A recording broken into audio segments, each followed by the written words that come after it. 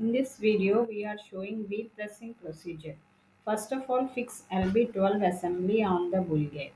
After that, tighten 8 mm Allen bolts after applying Loctite. Do hammering for proper fixing.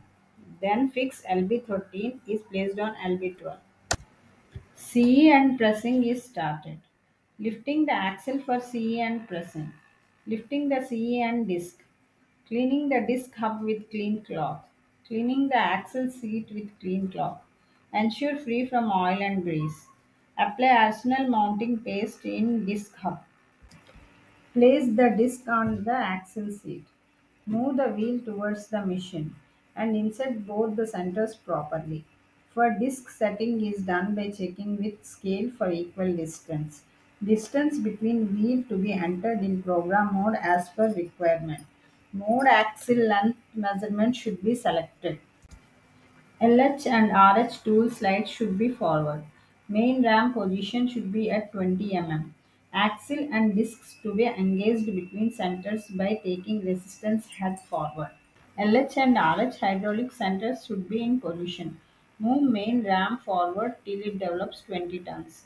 Select master mode using selector switch. Move LHS measuring unit till it senses left master block. Press F7 to calculate axle length. This value is displayed on the screen. Move LHS measuring unit to safety position. Select LH wheel pressing using more select key. Move main ram forward till it touches the LH wheel face and align the wheel with axle. Pressing process started. Applying lubricant if required to avoid high tonnage.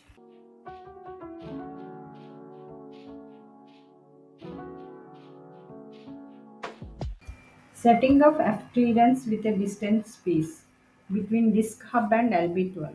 Checking with inside micrometer. It should be 109 mm.